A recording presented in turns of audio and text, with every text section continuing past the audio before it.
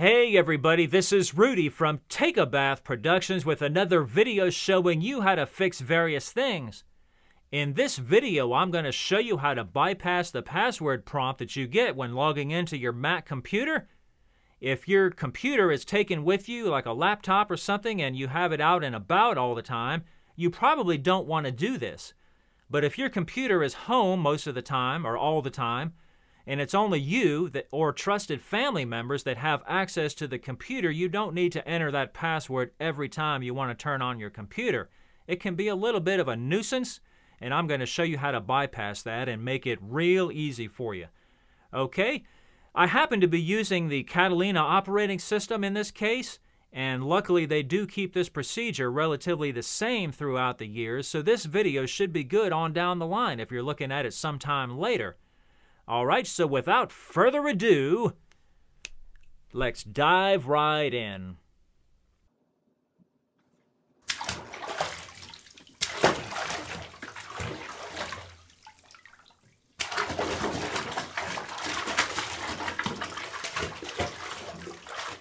Welcome to my desktop. So here's what I usually do to disable the password on login. I usually will leave a password in place for important changes to the computer and whatnot, but this will just disable it every time it logs in. I'm also going to show you how to permanently delete the password if you really want to. But first thing is make sure your file vault is turned off, okay? Go up to the corner and click on the apple, then System Preferences, Security and Privacy, and then File Vault. Alright, you're going to want to turn off the file vault. As you can see here, mine is already off.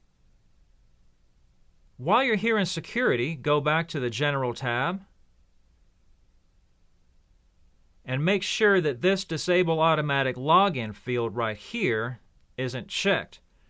Also, if you don't want to enter a password when the computer falls asleep and then wakes up again, you're going to want to uncheck this box right here.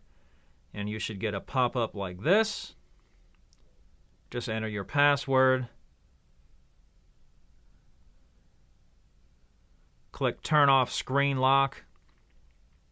And then in this case, I would check Keep Using the Keychain. Next, you're going to want to move back to the System Preferences main menu. Okay. Click on Users and Groups. And now click the lock so you can make changes and enter the current password in the pop-up.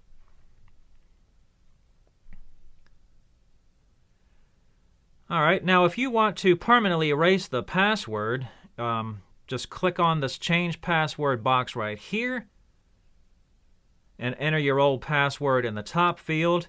I'm not going to do it. After doing that, just leave the new password and the Verify boxes blank, and then click Change Password here at the bottom. So now anytime you get a prompt asking for the Mac password, just hit Enter and leave it blank.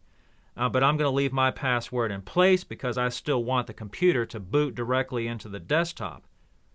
So click Login Options and then click on this drop-down box.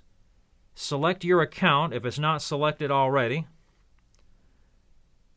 And that should be about it, but I do have a couple of notes. You might have trouble if your iCloud password and your Mac password are the same. If you run into this problem, just change the Mac password. And also, if the login keeps asking for the password after you've done all these things, try changing the Mac password. Mine gave me a fit until I changed the password, and then it started acting right. Okay, thanks for watching.